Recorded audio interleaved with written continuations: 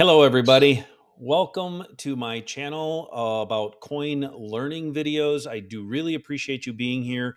If you are one of my subscribers and you have watched parts 1 and 2 of this is part 3. You are going to learn an incredible amount about doubled dies. If you have not had an opportunity to watch parts 1 and 2, I strongly recommend that you go back to my channel and watch those too, because it will be very important as to what it is that I'm talking about in this particular video that is covered in parts 1 and 2.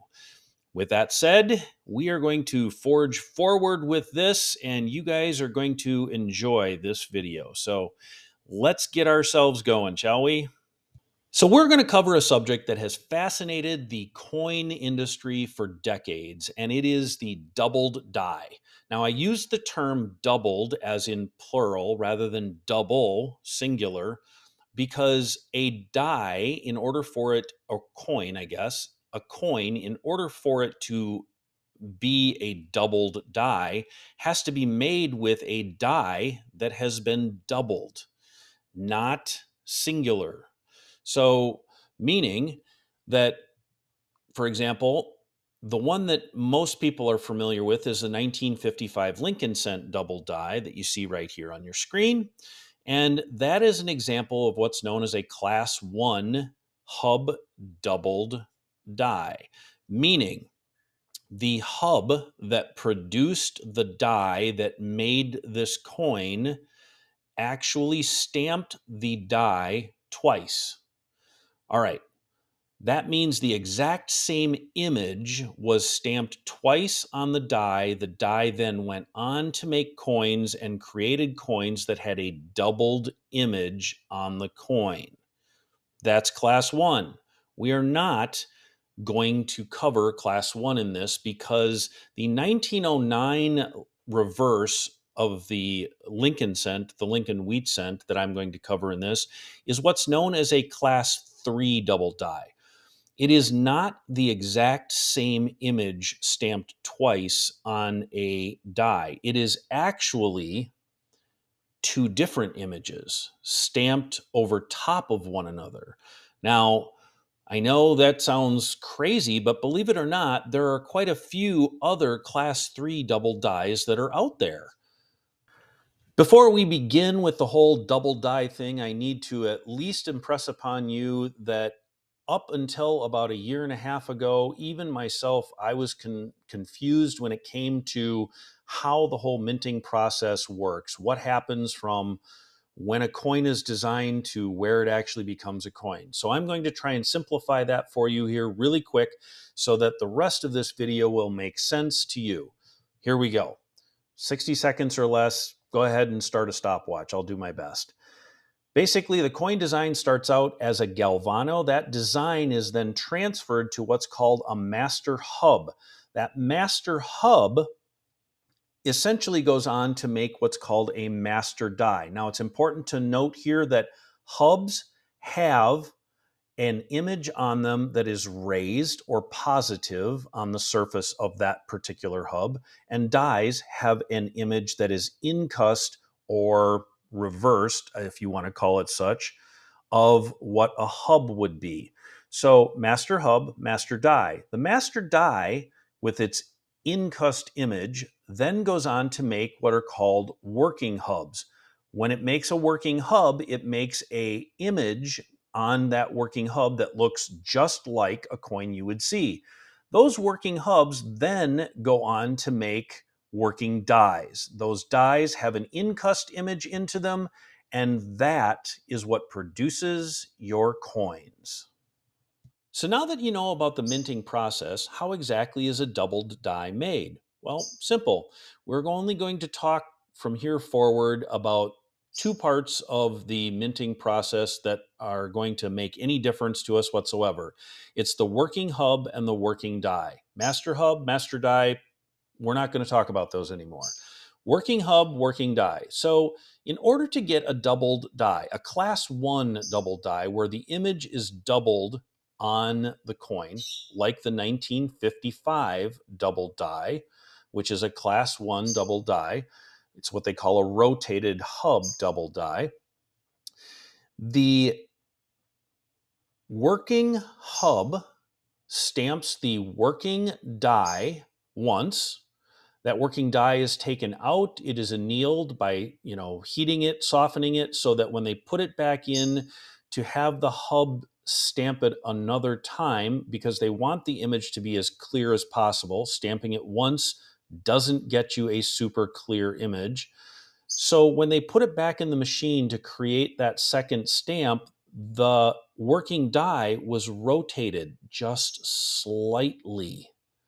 And as it was rotated just slightly, and the hub, the working hub, I'm going to stop calling it working just because I'm going to mess up eventually and call it a master and I don't want that information out there. So we're just going to call it a hub.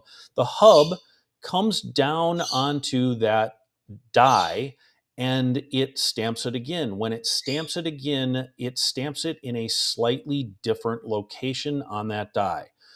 From there, that die is taken out. It is finished in the process of turning it into a die, and then it starts making coins.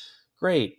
Now you have a class 1 doubled die. So now you know how that image is created. It's the same image stamped twice on a working die. There you go.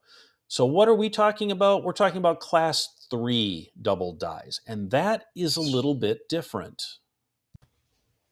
Now let's get to the whole reason for this video, which is the class 3 double die, which is one image over top of another. Now the Mint doesn't like anything to do with multiple images in any one given year. Why? Because mistakes like this can actually happen, but there are examples of it where it has happened.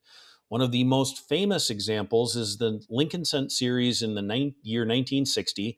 It's the 1960 small date over large date, which is what you see right here. It is actually a small date version. Most people know that there is a small date of the 1960 and a large date. And the Mint, in their infinite wisdom, with one particular die, decided to create what you see in front of you. They also decided to come up with the fact that they needed to repunch a mint mark on it too, so you get a repunched mint mark as well. That's a subject for a whole other video as to what repunched mint marks are, so we'll cover that in another video. But there are other examples of class 3 double dies. Not many. It is a very, very rare double die.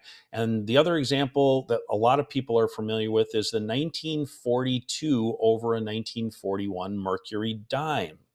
Right there. That's what you see. It's actually two images stamped over top of one another, trying to save dies would be my guess, as the U.S. entered the war in 1942. Okay, so let's go all the way back to 1909 again and take a look at this. And you can obviously see now that I've pointed it out that there is a type 1 image underneath a type 2 image on top. Let me also cover that the rabbit hole research group that pretty much kind of dove into this and nailed down what this image actually was not the first, we were not the first group or first people to discover this image. We are only the first people to explain what it is and how it happened.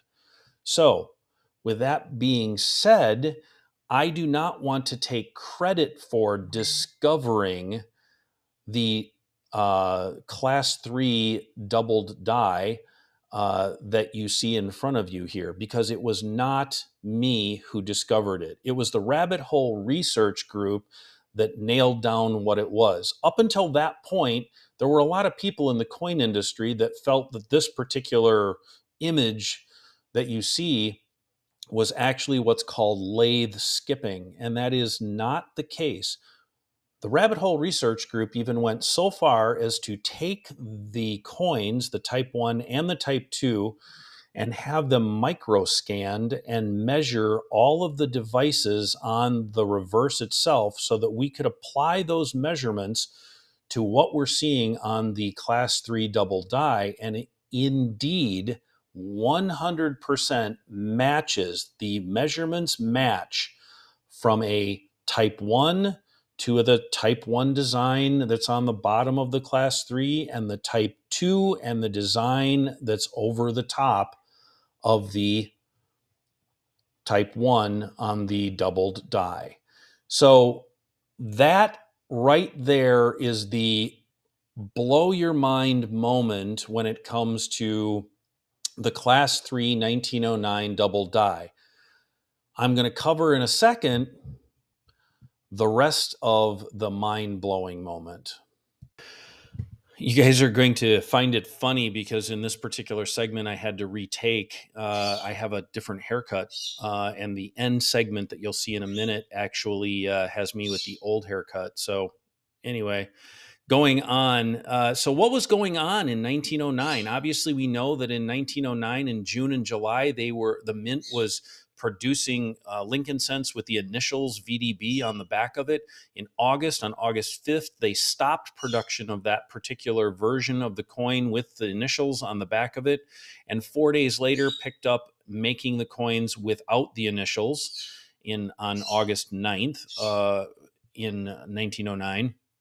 And the Class 3 double die actually exists on both with the initials and without.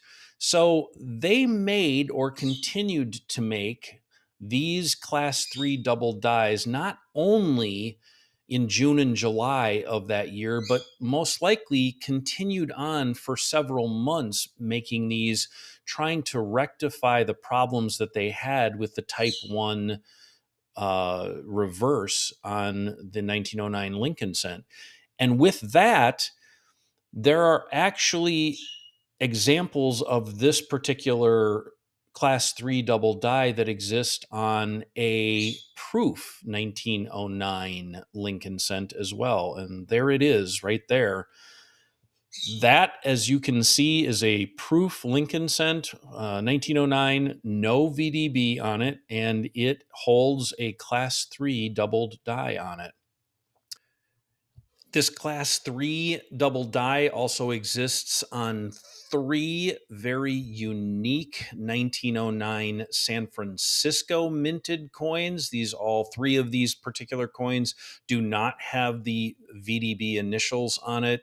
One of those three examples is what you see here, which is, believe it or not, already an FS numbered coin. It is the 1909 S over horizontal S. And that particular coin, that particular variety, if you search for it, you'll find all three different reverses on some of those coins. You will find 1909S over horizontal S with the Type 1, you will find it with the Type 2, and you will find it with the Class 3 doubled die reverse on it. So there are actually two other 1909 S's that are available with the Class 3 doubled die on it as well. If you need any more information on that, you can always go to Variety Vista. I strongly recommend that you do that. That is going to be your best source for it. I have left a link to it in the description below so that you can link to it, but here is a picture of the web page where you can go to it. For decades upon decades, and probably even a century, there have been numismatists worldwide, especially in the United States, that have tried up one side and down the other to find a 1910 Lincoln cent with proof of a reverse of a 1909. And what they've been looking for all along are the initials at the bottom of the reverse of the 1909 Lincoln cent. Those initials would solidify the fact that, yes, indeed, there were reverses from 1909 that made their way into 1910. Now, a coin like that would be worth several millions of dollars, would be my guess, if that were ever found and proven. However, up to this point, none have been actually discovered. So, how do we know that there were reverses that made their way into the year 1910? Simple. There were the Type 2 reverses of 1909 that were subsequently used in 1910, And the reason why we know that is because that is the prevailing design that goes forward from the year 1910 on, is the Type 2 reverse that was created in the year 1909.